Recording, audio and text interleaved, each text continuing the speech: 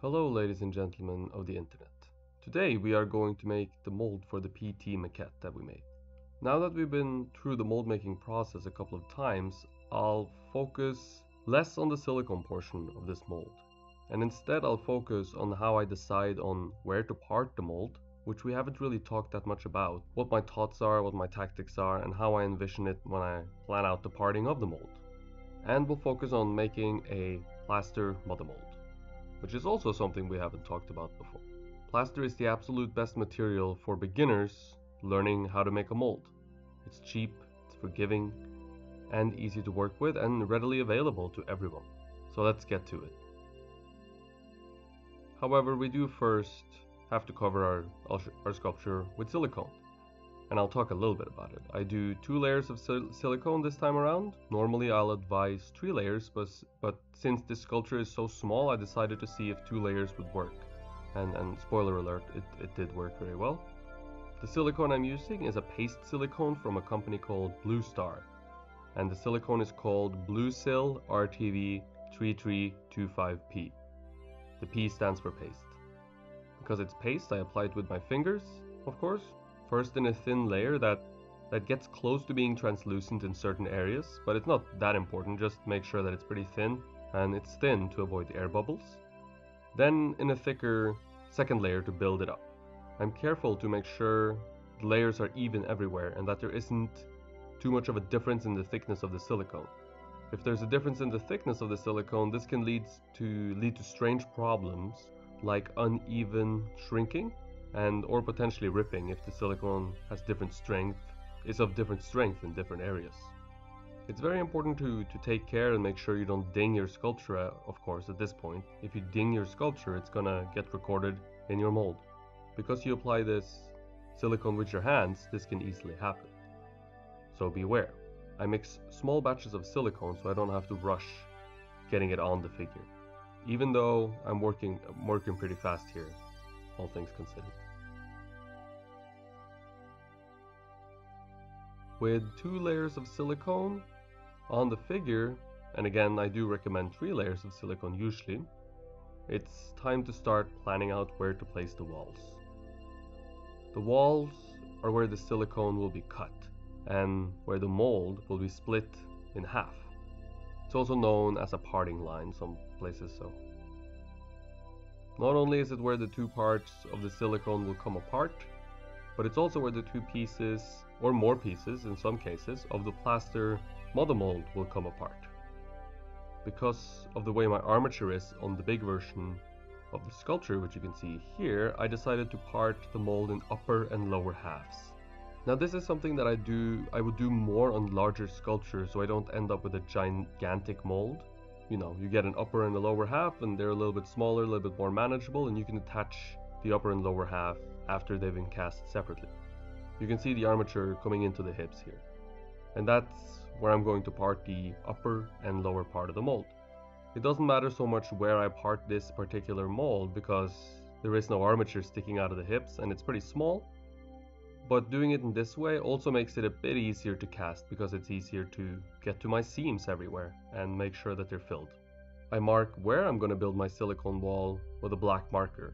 It's right above the waist, around the hips area. It's not really that important in this case because there is no armature coming out of the hips. Once I've decided on this, I need to decide where the lower and upper half will themselves be parted into 2. Always attempt to part your silicone in 2, not 3, not 4. 2 is always easier and usually possible. In this case, it's simple enough, so we're going for 2. I want to part both legs down the middle. What I've done here to show you guys how to do this is I've turned the figure facing the camera, so you are watching right now, you're watching straight on one side of the mold. To ensure I've made a good decision, I mark out the parting line with clay. This lets me visually observe the parting line from the front and the back. If one piece of clay disappears behind the horizon and I can't see it from either the front or the back, the wall needs to be moved until I can see it from both sides. It's a simple but effective little trick. If the piece of clay is misplaced and my wall ends up misplaced, the hard shell of the mother mold would lock over the round shape of the leg and the mother mold wouldn't come off. It would essentially dive behind the horizon of the shape, whatever shape it is, in this case the leg, and it wouldn't come off. So this parting line is going to work well about this in this place, as it is right now. In addition to seeing the clay pieces from front and back, I have to make sure there are no undercuts on the surface. Undercuts are where the clay turns away, creating a valley on the surface of your mother mold. Essentially, where your mother mold won't be able to come off your silicone because it dips, again, dipping behind the horizon. It's a good way to think about it.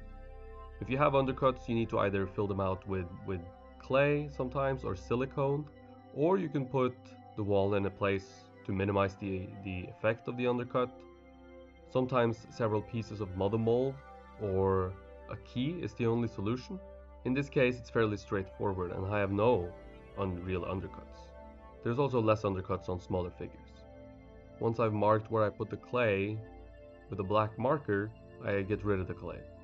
Then I do the upper half, and it's a little different because it's twisted. Well, the lower half was twisted in relationship to the upper half, so the upper half is actually straightforward, coming right at us, while the lower legs, where the mother mold on the lower legs is going to end up being twisted.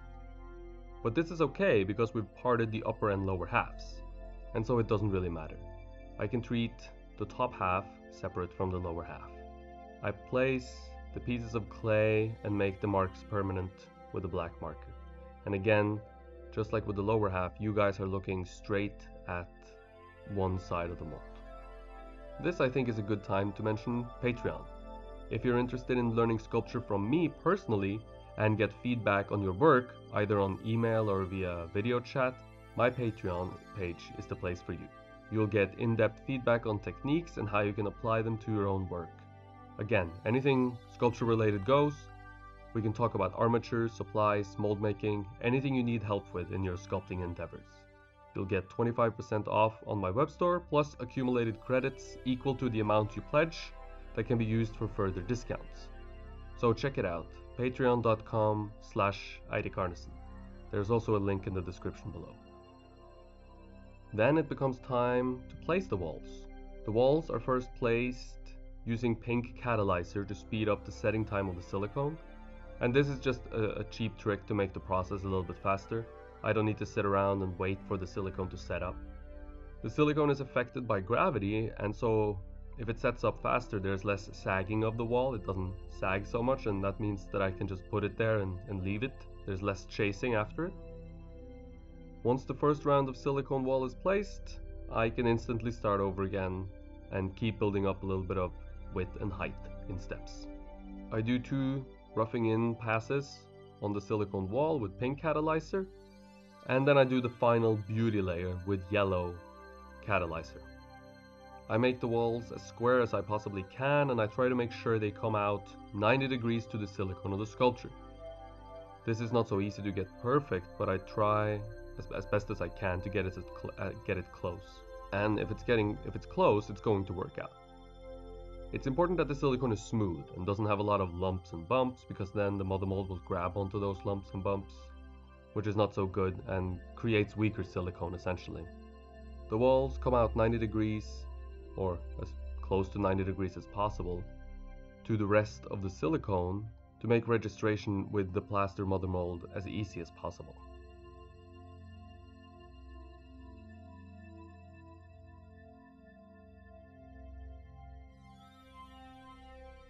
With the walls built, we are ready to proceed into plaster. Here, I will not go in chronological order of what pieces were made, but more in order of operation. Each piece of plaster mother mold is the same, and so in this sequence there will be cuts in between each piece. Just know that they're all the same, and that I'm showing you each individual step at the same time. However, it's good to know that it's smart to start at the bottom because of, gravity. So I usually start with one of the bottom pieces. Let's start off by vaselining the base, and I do this to make sure the plaster doesn't stick to my base, because I do create a bit of a mess doing this, and it's very hard not to. And let's cover that little hole between the legs with a piece of clay. We don't want plaster in there. I'm not worried about how they register together. the two plaster pieces as they meet in this hole, but I just don't want plaster to leak through and create a mess really. Okay, time to mix some plaster. You can use any plaster, they all work fairly similarly. This is just a regular cheap plaster of Paris. It's natural, nothing synthetic or fancy, and it works well for a mold like this. It's not the strongest, but definitely not weak either. Plaster is fairly straightforward and easy to mix, but there are some tricks to it. Start off with water. Cold water makes the plaster set up slower. Hot water will speed up the setting process. And slowly pour the plaster in without stirring it. Pour a little at the time and let the plaster completely sink into the water each time you pour. Keep adding plaster until you get this little island of dry plaster. Then let it sit for a minute or two until your plaster island is no longer dry and looks more like a cracked riverbed. Then you can mix it. It should mix, if you've done all these steps correctly, it should mix very smoothly and easily. You can use your hands, you can use a tool, whatever you prefer. You'll notice that I'm using gloves while working with plaster, and that is just a couple of reasons. It's winter here and my hands are quite dry and I have a tendency to pick at them a little bit, so pick at the skin around the nails, so I want to be a little bit careful and protect that. And also because I'm operating a camera, and so I will want to be able to quickly rip off the gloves and get new angles and pull focus and all this sort of stuff. First step of creating a plaster mother mold is to do a splash coat to capture the detail. Now you can skip this splash coat, a lot of people do, but especially when they're just creating a mother mold, but I like to do it. This layer should be fairly thin, but thick enough so that it's not translucent, and it should cover the silicone evenly. Avoiding air bubbles and getting good coverage is key, and also make sure that you wash your brush after doing this. I have a little splash bucket next to me, which is just a bucket of water where I clean my brushes so that they don't dry out and that I can keep using them. This entire mother mold was made using one brush, and it's just a cheap brush from the local Esselunga supermarket.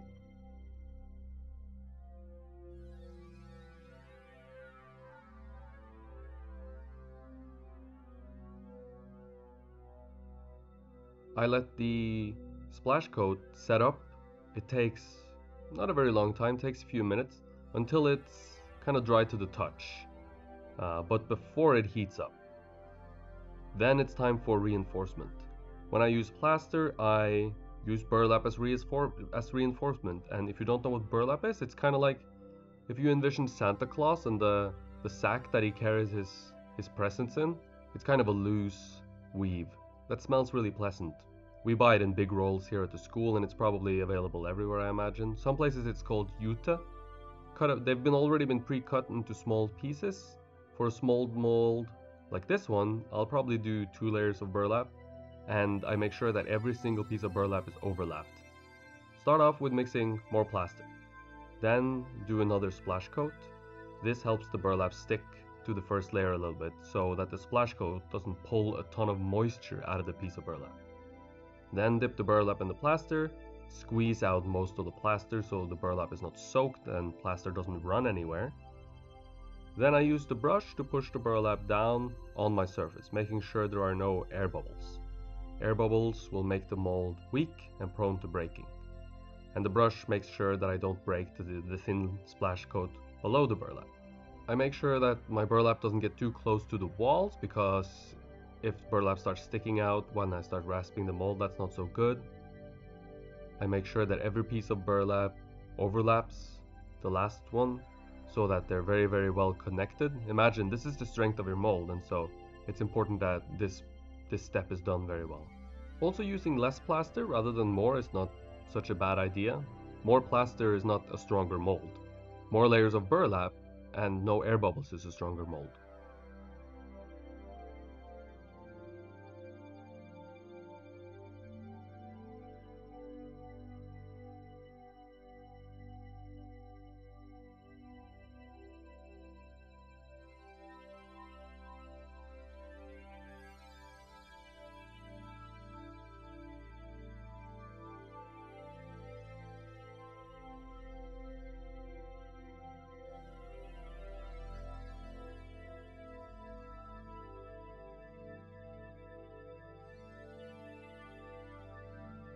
with the burlap step done everywhere, it's time to reinforce the walls.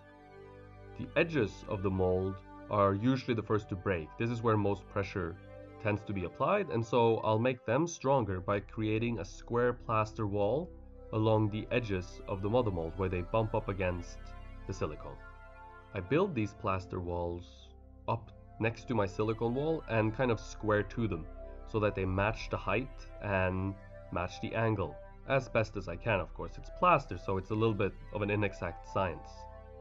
But I do try to work very cleanly. I add the plaster slowly, making sure that there's no air bubbles as I add it, making sure that I push the plaster well on there so that it's compact. And this just minimizes issues and breaking. As I clean the plaster up later, it's not going to crumble on me. The cleaner you work now, the less you'll have to rasp later.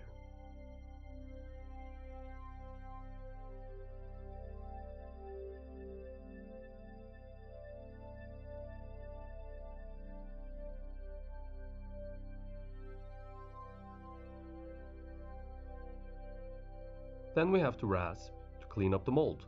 I believe this is a Stanley rasp, this yellow rasp, but any rasp will do.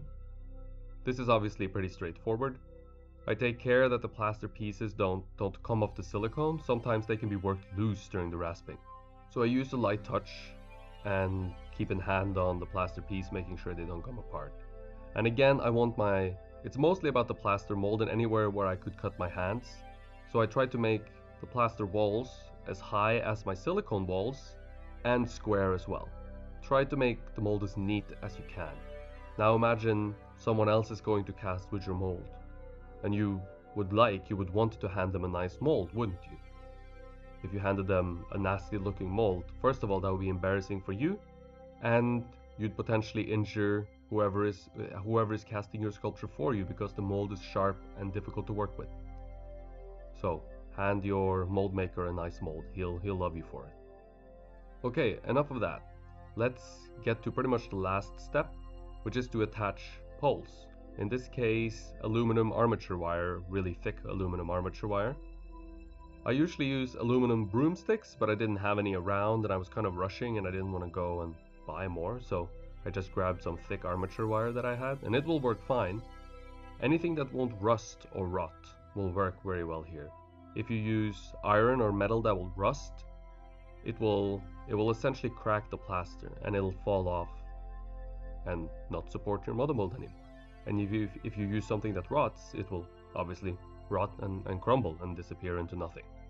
I pre-cut and bend the wire to fit the mother mold, and then I attach it with 2 layers of burlap. The poles serve to stiffen up the mother mold piece, ensuring that it doesn't flex, which is something that can happen, and it gives me a place to attach bungee cords to, and I'll use bungee cords to tie the mold together when I cast in it. So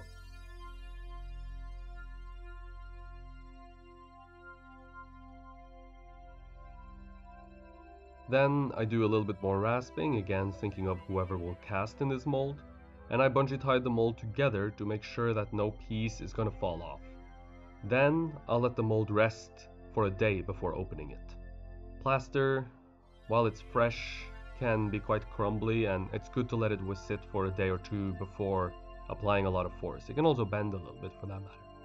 Opening this mold went real easy because the mold was well planned out, so everything worked out well. I just use gentle force and take it very, very slow. Then we have to rasp to clean up the edges, but we've already seen that, so we'll speed through this part. Only step left is to cut the silicone off the figure.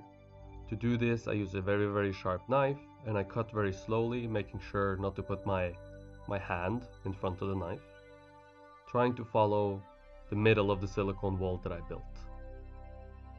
It's fairly straightforward, so you can just watch it, see how I do it, take your time, make sure you don't cut yourself.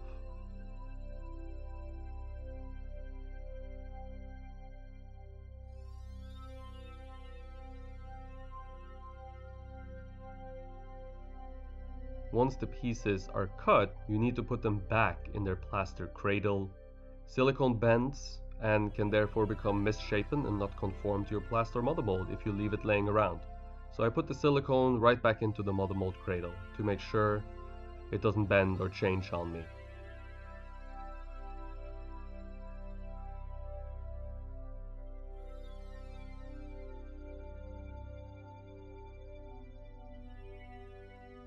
Sculpture looks a little sad after the devastation that just occurred, but luckily the sculpture is just waste now.